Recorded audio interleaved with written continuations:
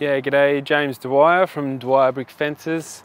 We're in Riddell Parade, Esternwick, and I just wanted to show you this fence. A couple of features with this. We've got the wider piers on the end, which I'll show up that end in a minute.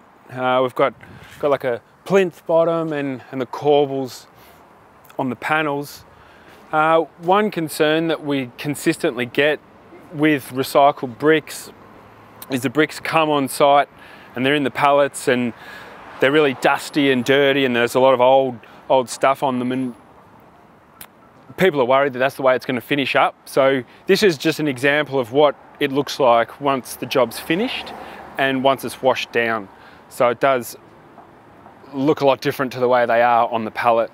The other thing is we've done the red mortar, which is something I like. I think it sort of gives it the old look. So yeah, that is one of my favourite things to do. I'll just show you a bit of detail up this end.